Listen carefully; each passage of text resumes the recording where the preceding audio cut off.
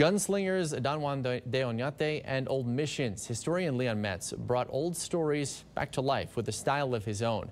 He wrote extensively about what made the El Paso del Norte what we know as El Paso today.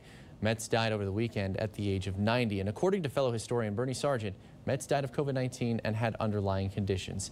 ABC 7 Seoul Science joins us live now with more on the life and times of Leon Metz. Seoul. Hey, Eric. Well, Metz was a transplant from West Virginia, stationed at Fort Bliss, but it was his fascination with the Wild West and our rich borderland history that kept him right here, becoming a true El Pasoan.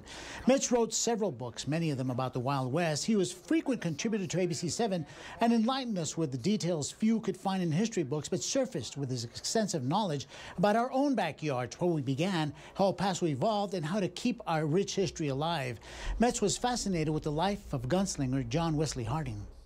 There hasn't really been written much on John Wesley Harding, and one reason is he wrote his own autobiography. And in many respects, that stopped a lot of people from writing about him afterwards because, as far as they were concerned, he had already said it all.